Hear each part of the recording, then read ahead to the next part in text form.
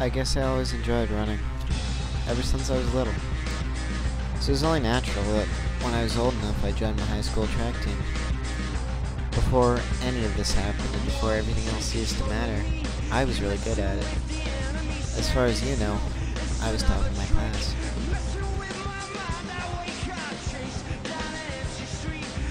Now, dead people are pretty good runners too.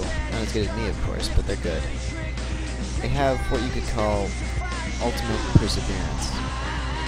If their legs give out, they're perfectly happy to crawl. If they're missing a hand, or an arm, or the better half of their face, same deal.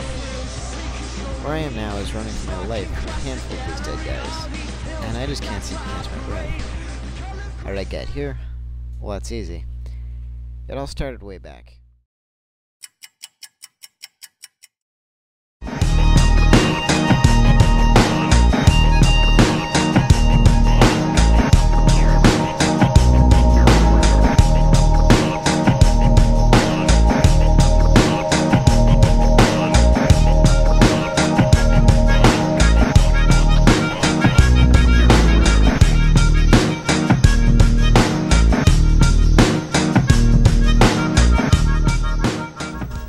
See, I told my parents I was sick.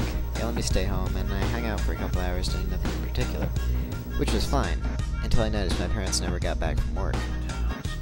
New technologies transformed communities, but few innovations facilitated change like the advancement of weapons technology. You getting kicked with me, boy? Calm down. Laborious hand pistols were replaced by the revolver. The first, terrifying machine guns appeared, a weapon that rained death and would transform armed conflict. I was pretty worried. The phone lines were dead. The power went out pretty soon after. I guess after a while, all I really wanted was for Mom and Dad to come home, to knock on the door, to tell me the crazy story about what happened on the way home and kept them. It was a little juvenile, really. But someone did come knocking. It just wasn't them.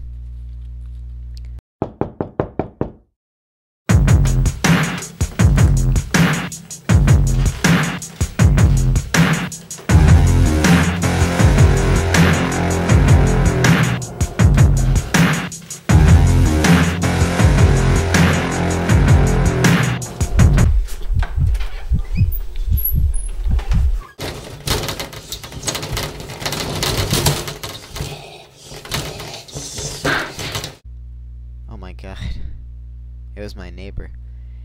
This creepy old guy who used to offer me rides to school.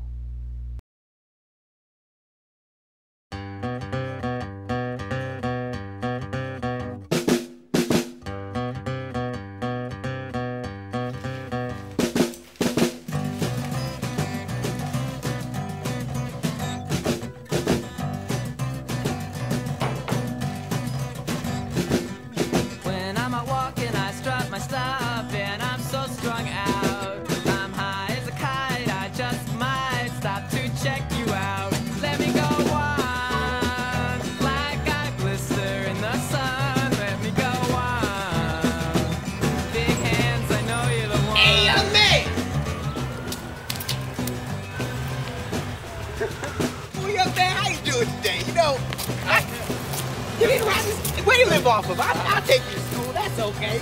Oh, you know I'm a real estate agent, and real estate. That was it. My first encounter with The Walking Dead. I was sure I was done for. Hell, I'm not even sure how I lived through it. But I did, and here I am, running for my life. I don't know what I did to deserve this. Probably nothing. Probably it's just the way they are. But one thing's for sure, I'm not letting these assholes take me alive, and yes, I do have a plan. I figure I'll go find Brian, this real nice guy who used to be on my track team. Maybe he'll be cool and let me stay there. If not, then, well, I don't want to think about it.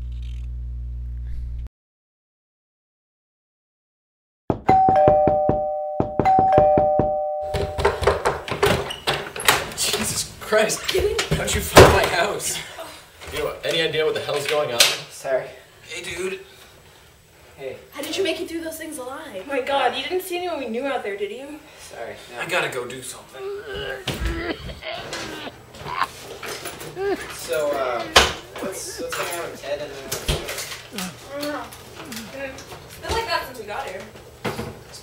You don't seem so good yourself. I mean, we thought you were done for. It's been days since this thing hit.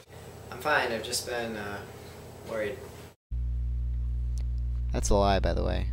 But I say it without even a hint of dishonesty. And they still think I give a damn about them.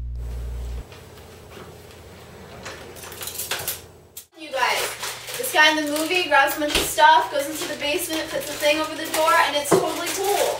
Yeah, it doesn't sound cool. It sounds retarded. But it works. Right, in the movies. But it's a movie about zombies, come on.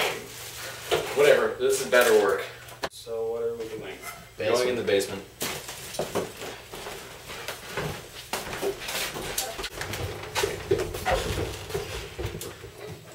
It's kind of dark in here, don't you think? If you're wondering why we don't have any guns, the answer is a little sad, really. Despite the fact that we're underage, we live in a town full of these aging hippie activist types. There probably isn't a gun for miles. You know, I used to buy into all that crap about an armed citizen not helping anybody. But it turns out it's bullshit. But that's okay. Time passes, things start to feel a little less hopeless, almost like they used to. But I've got something on my mind, and it's something that I'm sure is going to kill the cheery mood that they've got going on down here. You know, Don't. why? Just don't. It would suck so Please, hard. you don't even have to. I can No, just be listen. like, oh, she's cute. What if, say, hypothetically, one of us got bitten?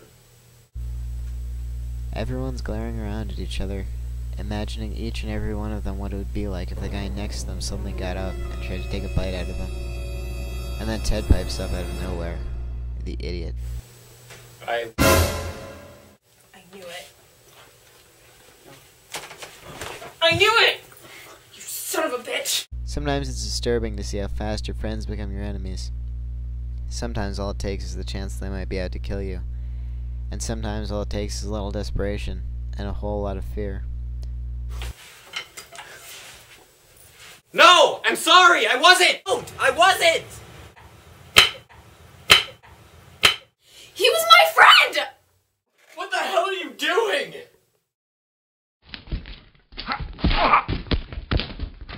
Things quickly go from bad to worse. It's anarchy and bedlam and everything else. It turns out my friends really weren't all that close after all, past tense. That's right about now I start to realize I really hate my friends.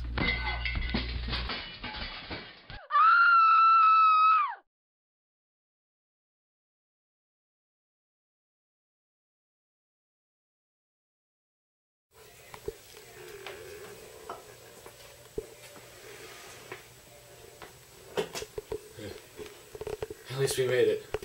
Thank God we're not infected. I didn't speak. There was nothing to say, I just smiled, and behind my back, I fingered the little teeth marks that old guy who knocked on my doorway back when left, when he bit me. I felt really bad about doing this to Brian. He was really such a nice guy. It's just that I was so hungry. I guess you remember when I said I lived through that first encounter? I lied.